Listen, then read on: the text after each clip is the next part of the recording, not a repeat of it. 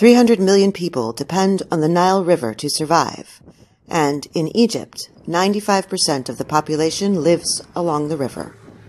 Last month, Ethiopia began filling a reservoir upstream from Egypt. The reservoir is part of a nearly $5 billion dam project Ethiopia says will provide electricity to 65 million people and help lift the country out of poverty.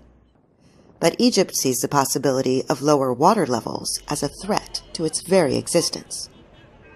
Egypt hosts more than 100,000 refugees from sub-Saharan Africa, and many of them say they are subject to open hostility on the streets because of the dispute over the dam. We escaped the Ethiopian government and their injustice to come here. But here we are tormented because we are Ethiopian. Huru says there has been a rise of hate speech, harassment, and violence against Ethiopians, or people perceived to be Ethiopian, raising fear among the refugees. With increased racism, even simple things are more difficult, say refugee advocates.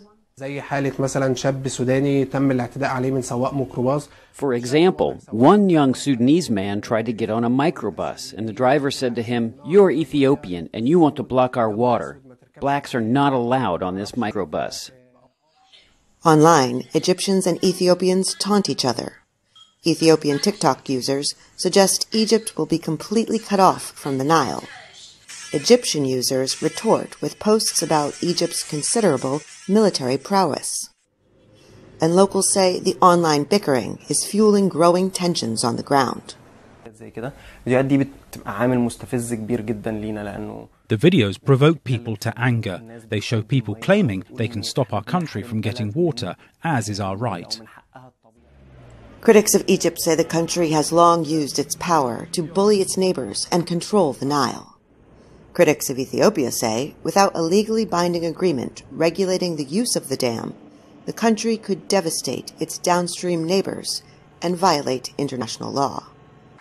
Egypt, Ethiopia, and Sudan are still in talks trying to negotiate a deal, as the reservoir is slowly being filled up. But sub-Saharan refugees in Egypt say the anger on the ground is misdirected against them. They say, if Egyptians go thirsty, we will go thirsty too. Heather Murdock, VOA News in Istanbul, with Hamada Elrasam in Cairo.